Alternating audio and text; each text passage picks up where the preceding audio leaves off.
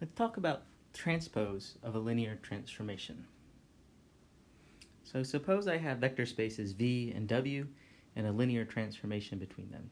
Let's call it T.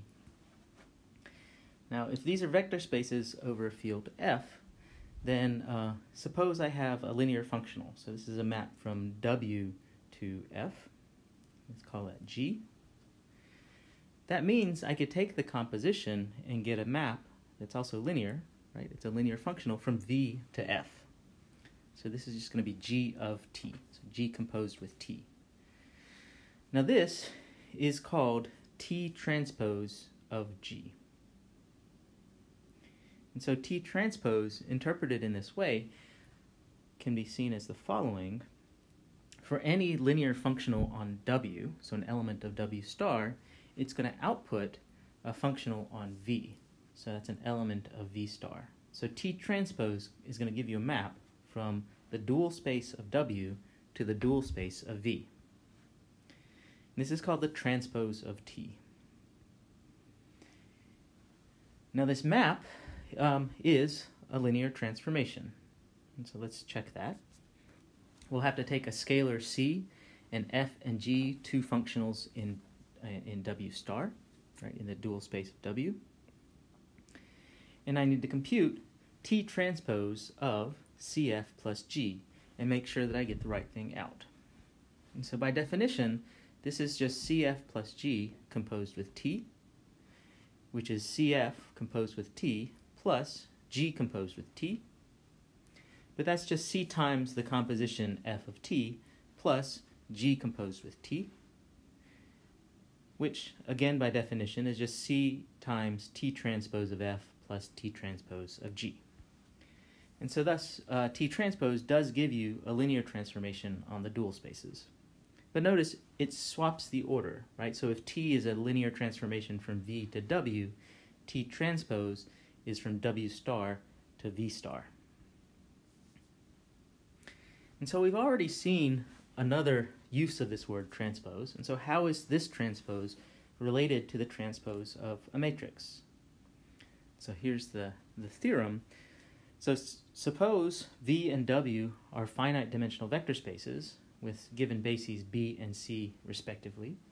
So remember, if I have finite dimensional vector spaces and I pick a basis for each one, I can identify the space of linear transformations with the space of matrices, right?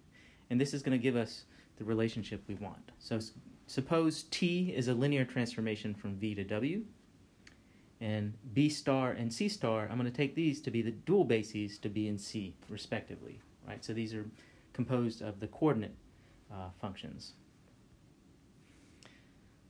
So then the claim is that if I look at T transpose, that linear transformation, and I look at the standard matrix, the matrix representation for that linear transformation relative to C star and B star, this is exactly equal to the transpose of the matrix representation of the linear map T relative to bases B and C. Okay? So it relates the transpose linear transformation and the transpose of the matrix representation. So let's try to prove that. What would the proof look like? So I'm going to give my vectors in bases B and C some names. So I'll let B be V1, V2 up to Vn, and C is going to be W1, W2 up to Wm. Then the matrix representation of the map T is just this matrix Aij, where T of Vj is A1j W1 plus A2j W2 plus, and so on, all the way up to AMJ Wm. And I have my coordinate functionals. B star is F1, F2 up to Fn, and C star is G1, G2 up to Gm. And we want to show that T transpose evaluated at Gj is exactly equal to Aj1 F1 plus Aj2 F2 plus up to Ajn Fn. And that'll prove our claim, right? Because remember, the transpose of a matrix just swaps the roles of I and J in the entries. And so that's why I'm looking at this particular combination. Now, both sides of this equation that I wrote down are functionals. And so to show equality, we're just going to evaluate them at points.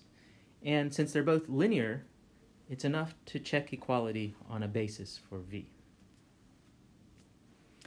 So what does that mean? I'm going to evaluate the left-hand side and the right-hand side of this equation at vk, check for equality, and I'm going to do this for each k. K equals 1, 2, 3, up to n. What is the left-hand side evaluated at vk? So we're going to do T transpose of Gj evaluated at Vk. That's Gj of T of Vk. And so that's Gj of the sum A1k W1 plus A2k W2 plus all the way up to AMk Wm. But now Gj is a linear functional, so it's a linear function, and so this will be A1k GJW1 plus, and so on, up to AMk GJWM. But now, remember that Gj is a coordinate function, so Gj of Wi is 1 if I equals j, and 0 otherwise, right? So this is Kronecker delta. And so in all of those sums, the only one that survives is the AJK term. And so that tells you that T transpose Gj evaluated at Vk, so that's the left-hand side evaluated at Vk, is the number A sub jk. Now we compute the right-hand side at Vk, and so that's this functional evaluated at Vk. But then by definition, the sum evaluated at Vk is just the pointwise sum. So we evaluate each of the functionals at Vk. And now remember that the fi's are coordinate functions, and so fi Vk is 1 if I equals k, and 0 otherwise, right? Kronecker delta. And so then the only term that survives is AJK. And so the right-hand side evaluated at Vk is also AJK.